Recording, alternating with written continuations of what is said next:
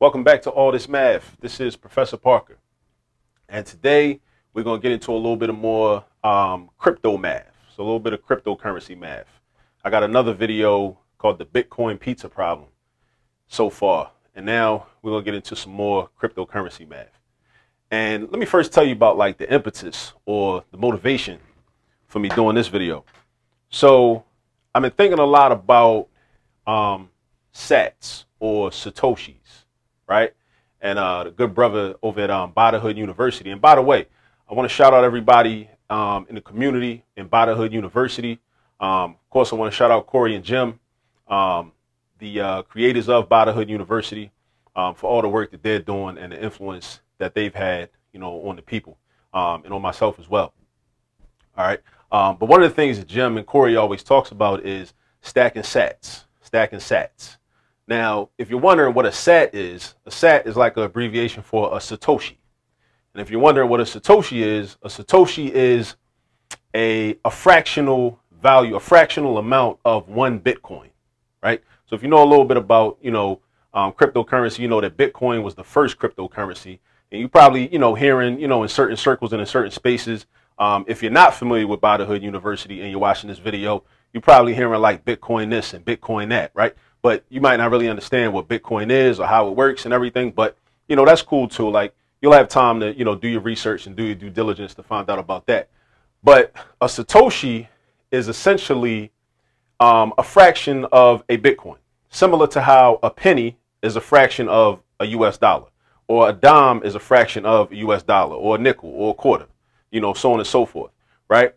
A Satoshi is named after the pseudonym of the creator of Bitcoin, Satoshi Nakamoto, right? No one knows who he is or where he is, but that's just the name that, you know, was put out there, you know. So he's known as the creator of Bitcoin, right? So the Satoshi is a fractional amount of a Bitcoin. Now, the question you're probably wondering is, well, what fraction is it, right? Because I mentioned a penny. A penny is a 1/100th of a dollar. But a Satoshi is not, be clear, a Satoshi is not 1/100th of a Bitcoin. I'm going to tell you what a Satoshi is. So, one Satoshi is equal to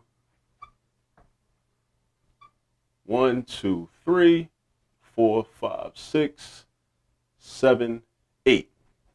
One Satoshi is equal to 100 millionth of one Bitcoin.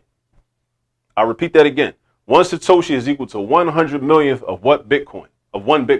And that's just why, like, this video is good for your children. It's good for the youngins, because what I'm going to get into today in terms of answering this question, how much money is 175 Satoshis worth? And when I say money, I'm talking about US dollars, right? This is the same type of mathematics that your children will be responsible for doing in, you know, their middle school math classes or some of their elementary or even high school math classes, because we're talking about proportional relationships.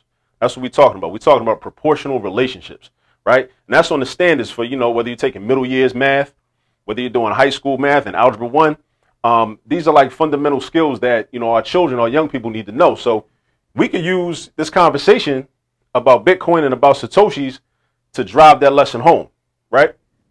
So at any rate, one Satoshi is worth 100 millionth of one Bitcoin. So we have, think about place value. Here's our decimal point. That's the 10th place, 100th place, 1000th place, 10,000, 100,000, millionth, 10 millionth, 100 millionth. So one Satoshi is equal to 100 millionth of a Bitcoin. Conversely, we could also think about it like this.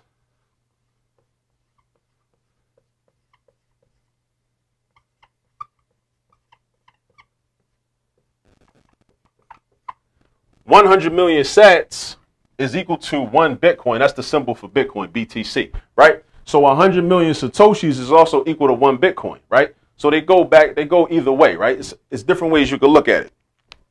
So now if I want to figure out how much money is 175 Satoshis worth, now let me give you a little bit more, background. Another reason I wanted to do this video is because there are a couple of apps out here, right? And I just want to put y'all on, right? Because this is something that Corey and Jim always talks about. And then at Hood University, we always try to share the wealth and share the knowledge, right? So there are a couple of apps that you could download onto your phone, whether you got an iPhone or Android, that allows you and enables you to get free Satoshis every single day, right? One of those apps is called Fold, right? Now, Fold is actually a prepaid debit card that you'll be put on a wait list for, but while you're on the wait list for it, you can spin a digital wheel and earn free Satoshis every single day, right? Even if it's just a small amount of Satoshis, those Satoshis add up. Those sats add up over time. All right. And then when you get to actually acquire the actual prepaid debit card, then when you make purchases with it, the same purchases that you was already making, you pay bills with it, the same bills you already paying, you get an opportunity to get free Satoshis that way too, right? So again, this is about stacking sats, right? That's one of the apps. It's called Fold. So go into the App Store or, you know, on Google, wherever, find the Fold app, download it, and start spinning the digital wheel every day. And actually, you don't have to wait 24 hours to spin it. You actually get to spin it every 20 hours, right? So for real, you're spinning it more than once a day, if you think about it mathematically. The other app that I just got put on to is called Lolli, L-O-L-L-I. That's an app where you can like go shopping online, buying the same stuff that you would already buy anyway, except you get rewards in the form of, you guessed it, Satoshis. You get Satoshis, all right? And every day you can hit a little, like, it's like a treasure box on there for a daily stack. You could daily stack and you get a certain amount of Satoshis, right? Like you might go on Lolli and hit the daily stack treasure box and you might get rewarded with 175 Satoshis, right? So that's kind of like, that brings us to like the point of this video, the main point of this video. Because if somebody get 175 Satoshis and they don't know what a Satoshi is, and they don't know how much money that represents in the unit, in the medium of exchange that they're used to, the US dollar, then they're not going to care about 175 Satoshis. It's like, it sounds good, but I don't know what that really means. So the purpose of this video, so by the end, you'll know not only how to figure out how much money that is, but you'll know, you know, what that really means. All right. And like I said, we're dealing with proportional relationships here. So there's a formula we basically can use, which is this. Satoshis, so we call them sats.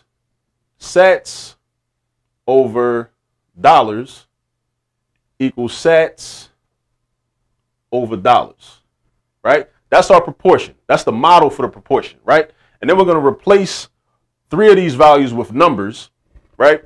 And leave 1 as a variable that we don't know, because we want to know how many dollars is 175 Satoshis equal to. So for the one thing, we know that 100 million Satoshis is equal to 1 Bitcoin. 100 million Satoshis is equal to 1 Bitcoin.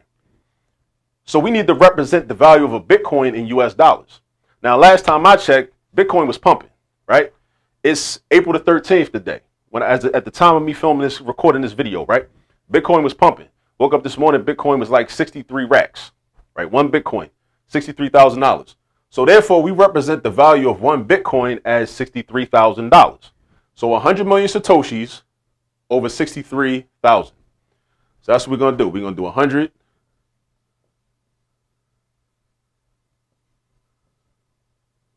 over 63,000. Right? So 100 million Satoshis over 63,000. Because this fraction is equal to 1. Because this amount up here is equal to this amount right here. Because 100 million Satoshis is equal to 1 Bitcoin. And at the same time, 1 Bitcoin, right? And this fluctuates, right? Because Bitcoin is volatile. It goes up and it goes down, right? It doesn't go up and down as much as it used to, like 10 years ago when it first was introduced, but it still goes up and down. So we're just going to use 63,000 right now for the sake of doing this problem, right? I'm probably off by like a couple $100, but that's cool, right? In terms of us just getting the point across. So 100 million over 63,000 is equal to another fraction, which represents Satoshis in dollars. Now, we want to know how much money is 175 Satoshis. So we replace the word sats with 175. So you notice how we got consistency here. We got Satoshis on top in the numerator spaces, and we got dollar amounts on the bottom, right? Now, we don't know how much money 175 Satoshis is. So that's why we use an algebra. And in algebra, when you don't know something, you represent it with a letter or a variable. Let's call that X. Let's call it X. So now we got our proportion set up. So again, and this is the same type of math that your children will be responsible for doing in middle school and in high school, and maybe some of them in elementary school, right? So now the question is, how are we going to figure out what this number is? How are we going to solve for x? Whenever you deal with a proportion, one of the ways to solve for x is to cross multiply. Go diagonal, multiply this by this, and then multiply this by this, right? And what that does is that helps us to get rid of the fraction, because we want to get rid of the fractions and we want to simplify everything. So I'm going to do 100 million times x. But you know what I'm going to do? I'm going to abbreviate this because I don't want to write all those zeros. I'm going to write 100m. Capital M stands for million. All right? Keep that in mind. 100m times x. Right? Because that's this times this. Then I write my equal sign. Then I write 63,000 times 175. All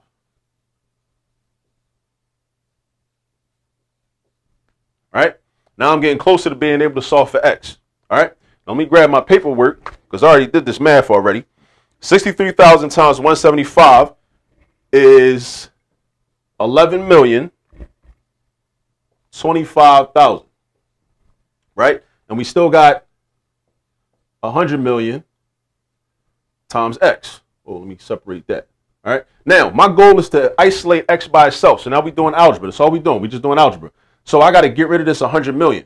Now, in order to get rid of something in an equation, you always do the opposite operation than what opposite operation from what was already going on. So multiplication was already taking place. So we're going to do the opposite of multiplication, which is division. So we divide by 100 million over here. Boom. And we also, because it's an equation, we have to be balanced. Whatever we do on the left side, we also do on the right side. We maintain balance and equality in mathematics, right? Because mathematics is very fair. So we got 100 million over here. So we're going to do this. Anytime you divide anything by itself, it always cancels out or equals to 1. So we left with just 1x, which is x. And that's what we wanted, right? Now, this is going to give us our answer right here. Now, if you plug into your calculator, just like I did in my calculator, 11,025,000 divided by 100 million will give us 0.11025. Now, just like I tell my students, when we're dealing with problems, we're doing word problems basically, because that's what this is. This is a word problem. And we're trying to find a dollar amount. Make your answer look like money. Make it look like money. That don't look like money. So I want to make it look like money. So I'm going to do this. Money is change, right? The numbers after the decimal point, we should go 2 spaces after the decimal point or to the hundredths place. So that's basically 11 cents. 11 cents. Boom. So that's the answer to our question. Now, what does that tell us? That tells us that right now, right? Because this can change, because the value of Bitcoin can change, right? On a daily basis, right? But right now, 175 Satoshis is worth 11 cents or 11 pennies.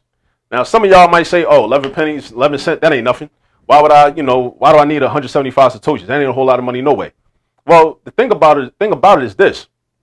There are a couple things, actually. One thing is you can do this every single day. So imagine if somebody said, yo, I'm going to give you 11 cents every single day. Now, it's no guarantee that you're going to get that many when you either spin your fold wheel or you tap the treasure box on the lolly app. There's no guarantee, right? There's no guarantee to that. But this is typical. This could happen. I mean, one day you might get 5 Satoshis, on the fold wheel. That's happened to me. It happens to me plenty of times. You get 5 Satoshis. You feel like 5. That ain't nothing. But it adds up over time. Over time, it adds up. And when you're consistent, you're doing it 30 days out of the month, 12 months out of the year, that money adds up. Also, another thing, time value of money. Time value of money. This is an investment. So as the price of Bitcoin increases, that means the value of Satoshis increases.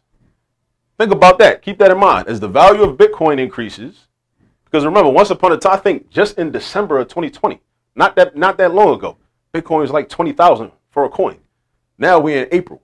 Halfway through April, it's $63,000 for one, right? So it increases in value, right? It fluctuates, goes up and it goes down. So this is how much 175 Satoshis is.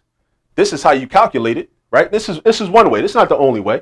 I mean, there are other ways to do it. I mean, you could do it another way. Just take the number of Satoshis you have, right? If you want to kind of be a little more intuitive, right? Because you should always have multiple methods of solving any math problem, right?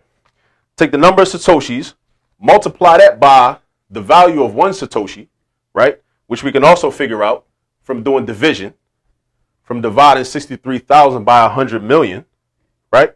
and that'll give you the dollar value of this many Satoshis, right? And we would have got the same answer. But I just wanted to put this out there, throw this video together. So, the next time, I tell somebody about the Lolly app or the Fold app, and I tell them you can stack Satoshis. Because if you tell a person, like, if you go to this app and, you can get a free Bitcoin, they would understand it. But if you're not as familiar with like what a Satoshi is and how a Satoshi relates to a Bitcoin, then you might not be as interested. But now, hopefully, you have a little bit of an understanding, if you didn't already, about what a Satoshi is and how it relates to the value of a Bitcoin. And I hope that, the mathematics wasn't too intimidating. But if there's some things in terms of the calculations we did that confuse you, pause the video, rewind it, go back, put a comment under the video, and maybe I'll do a subsequent video to kind of try to clear some things up for you. All right. So that's about it for this one. And please like the video, subscribe to the channel if you haven't already. And as always, as I always say, always remember that there's all this math all around you. Peace.